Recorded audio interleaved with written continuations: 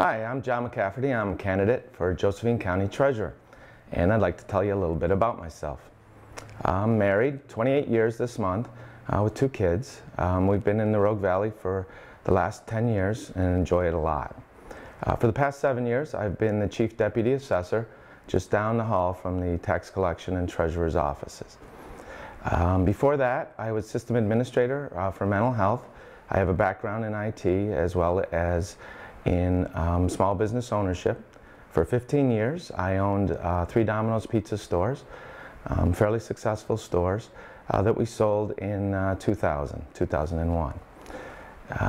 I'm running for Josephine County Treasurer because I think we need people with a good, solid business background, especially small business, because that skill level is missing in county government. When a small business owner comes to work in the morning, they think about the bottom line. They think about investing in their employees the best way that they can to come up with a solid bottom line. There is a real need in the county to fund criminal justice system.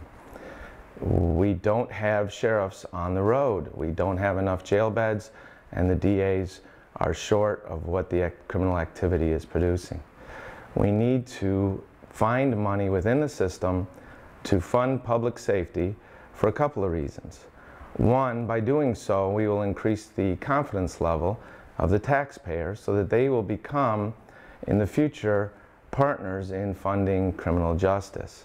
Also, although we have been suffering cuts for the last several years, we have the ability, by combining departments, by using our resources in a joint effort, to save some money.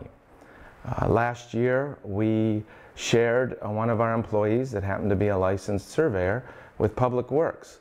They didn't have to hire an employee to survey their roads.